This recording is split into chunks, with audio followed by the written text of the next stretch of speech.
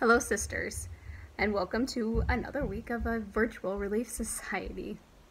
Well, to begin, I want to share my experience when all this COVID and everything first started to come down on us, when we really first started feeling it. It was right before spring break, and I received a call that my uncle had passed away.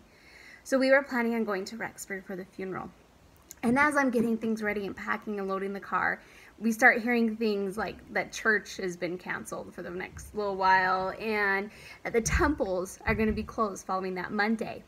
But as I'm packing, I'm thinking, well, after a couple days, things could change and maybe we'll reopen. So I decide anyway, I'm going to bring all the church clothes and our temple bags anyway. So we left Friday when Jaren got off of work, and it was a bad roads, driving, and just really nasty. So we didn't get in until about 3 o'clock in the morning, and then had the funeral the next day at 9 o'clock, and it was a really difficult funeral to go to. So I was emotionally and physically spent. But it was the only day I had to be able to go to the temple because it was closed. That was the last day it was going to be open for who knew how long. So we decided to go to the temple anyway. And I'm so grateful I did, because I have such a strong testimony of the temple and the spirit that is there and the ordinances that are being performed inside the temple. But I have this really strong feeling and remembrance, I guess, of the saints in Nauvoo. And as they left to go to the Rocky Mountains, and they are walking down Parley Street, leaving their temple. And I kind of felt that as I left, that I was leaving the temple to face an unknown that I didn't know was going to happen. And I didn't know when I could have that temple back again. I didn't know when I could go back again. And it was such a sadness that hit me. And then when Elder Bednar gave his talk on temples at General Conference, that sadness initially set in again. As I thought, well, here he is talking about the importance of the temple, and no one can go. Like, we want to, but we can't. And then he said, as members of the Lord's restored church, we stand all amazed at the ever-accelerating pace of his work in the latter days, and more temples are coming. And that brought a feeling of hope, just sparked some hope into me that more temples are coming. And during General Conference, 8 new temples were announced. And it was a reminder to me that the temple work has not ended. The temples are closed. We can't go in there right now. I guess some can, but temporary. Anyway, but we can't go into the temple right now, but we can still do temple work, and we always can.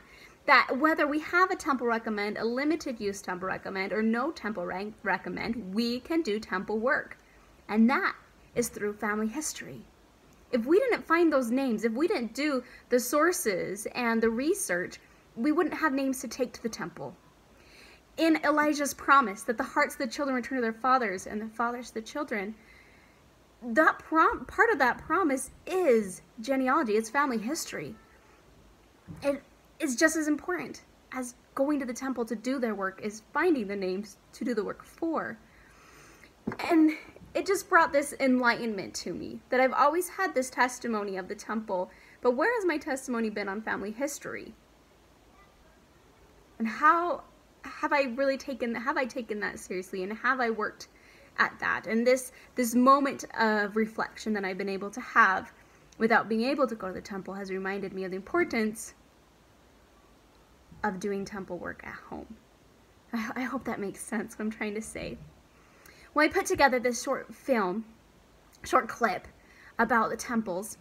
I pray that as you watch it, that you'll be able to feel of the spirit that temples are able to bring into your home, the blessings that you've felt, and also what you can do to help push this work forward.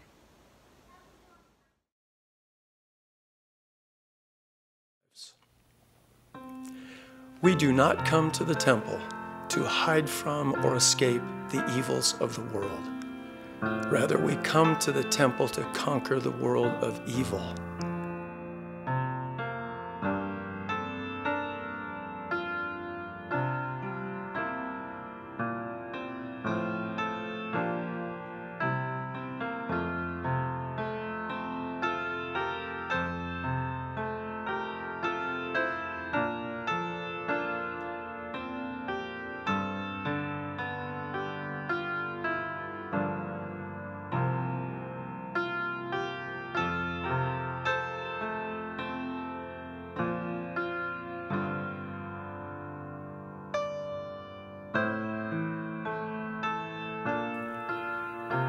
While worshiping in the temple is presently not possible, I invite you to increase your participation in family history, including family history research and indexing.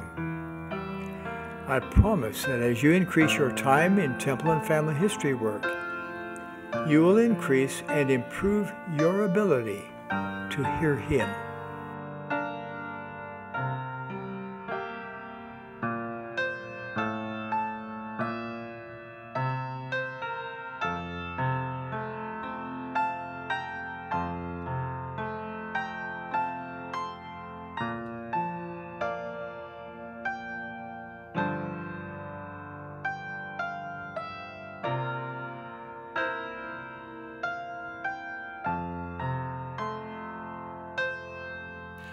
The fundamental obligations that rest upon us as members of the Lord's restored church are, 1, to hear Him and have our own hearts changed through covenants and ordinances, and 2, to fulfill joyfully the divinely appointed responsibility to offer temple blessings to the entire human family on both sides of the veil.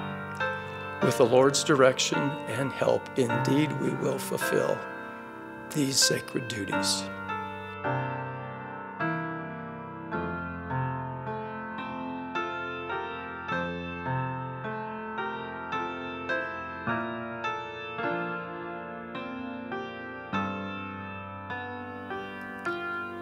I solemnly testify that the Father and the Son appeared to Joseph Smith, and Elijah restored the sealing authority. Sacred temple covenants and ordinances can strengthen us and purify our hearts as we hear Him and receive the power of godliness in our lives. And I witness that this latter-day work will destroy the powers of darkness and bring about the salvation of the human family. Of these truths, I joyfully testify in the sacred name of the Lord Jesus Christ. Amen.